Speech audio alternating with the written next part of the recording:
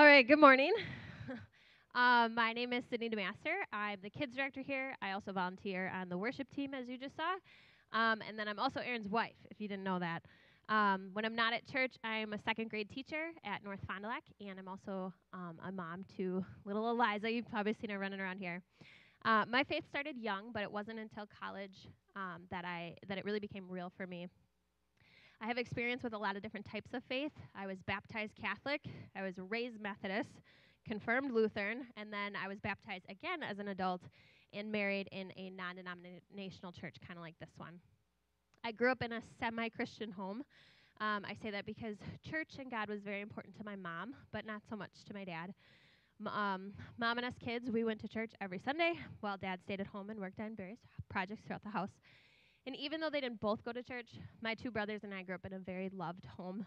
We all got along for the most part, and my parents were strict but very loving and supportive of everything that we wanted to do. I was always the good girl in high school. I didn't really partake in the bad things that my friends were doing. I didn't drink. I didn't do drugs. So I went off to college with this good girl mentality and a faith. I went to Ripon College, and I played soccer there. I got a random roommate my freshman year, and she was on the soccer team with me. And we instantly became best friends. This is Taylor. Taylor is just like me. We loved soccer, school, eating, going to bed early. Instead of going out on a Friday night, we would stay in and have movie night and be in bed by 10 o'clock.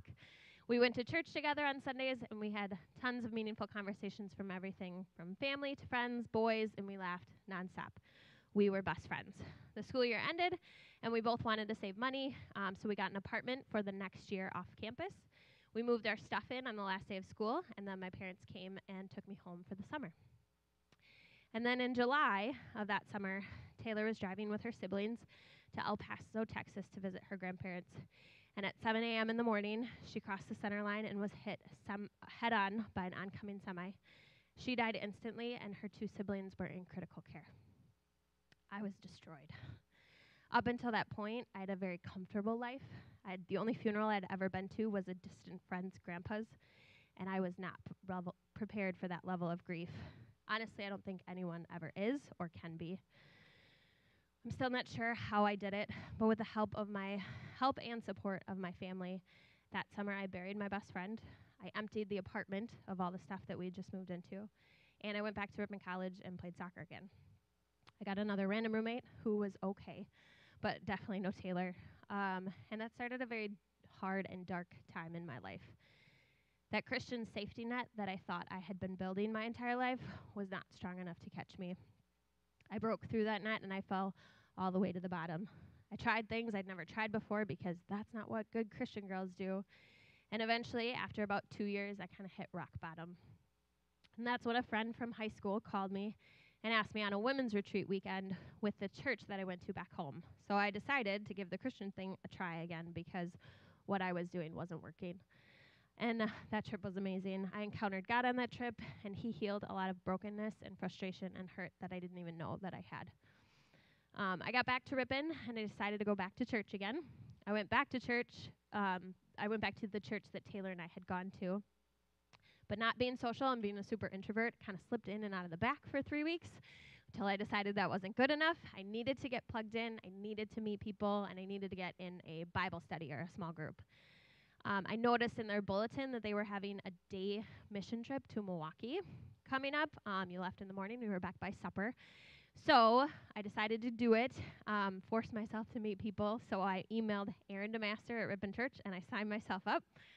And that mission trip changed everything for me. I met friends that I still have today, and what's crazy is actually how many of those people come to Centerpoint now. I got plugged into a Bible study. I decided to meet with the lead pastor, and I officially became a real Christian, knowing full well what it meant this time. And I met Aaron, who is now my husband, and he had all these weird, crazy church planning ideas, and it has forever changed the course of my life. Dating a youth pastor wasn't always awesome, but Aaron and I's relationship was amazing, and it caused me to go deeper in my faith and continue growing closer to Jesus and trying to follow his ways. That summer, I got baptized also, which was a really meaningful experience for me. After I finished my student teaching, Aaron proposed, and then we got married, and we lived happily ever after. The end. Just kidding. Doesn't work like that in life, right? So that week that we got married was actually my first week teaching. And it was crazy and stressful, just like everyone says your first year of teaching is. But I was not prepared for the level of stress that it was. I felt really bad for Aaron because that whole first year, he came home to me crying so many times on the couch because of how frustrated, stressed, and upset I was. And then, lucky for me, my stress started to show. In February of that year, I actually started to lose my hair. My dad has very severe Graves' disease, which has destroyed his thyroid, and losing your hair is one of the first symptoms. So I got tested immediately, but they said that I was fine, and they had no idea what was going on, but I was still losing hair, a lot of hair, and I was really frustrated. I just wanted to know. I wanted answers. What was wrong with me? How could I make it stop? So many doctor's appointments, and months later, I was finally given an answer. I have alopecia. Alopecia is an autoimmune disease that causes your immune system to attack your healthy hair follicles, causing your hair to fall out for no reason. I had my answer, but it didn't help. The hard thing about alopecia is there's no formula for it. Sometimes people get like one spot on their head for a while, and then it goes away, and it never comes back. Some people have a couple spots, and those spots never grow hair ever again. Some people get a couple spots, it grows back, and then a couple of years later, it comes back, and they lose every single hair on their head. There are just so many unknowns. The only known that they told me is that it's a lifelong disease, so I'll have it forever. So in my prime of my youth, I was losing hair in giant patches on my head. And I was working in a 7th grade classroom with 7th grade boys and girls. It was very stressful, all of it. Stress made it worse, so it made everything way worse, and it was an awful cycle. And then in June, it got to its worst point. I had about 22 bald spots all over my head, ranging in the size from a softball to a dime. And lucky for me, I had that giant one right on top of my head that was extremely hard to cover. However, if I did my hair just right, I could hide it and no one would know until I went outside and the wind started to blow. And it was very painful for me. I started having a lot of problems with self-worth, body issues, bouts of depression. I was hopeless, frustrated that this was happening. I just wanted answers.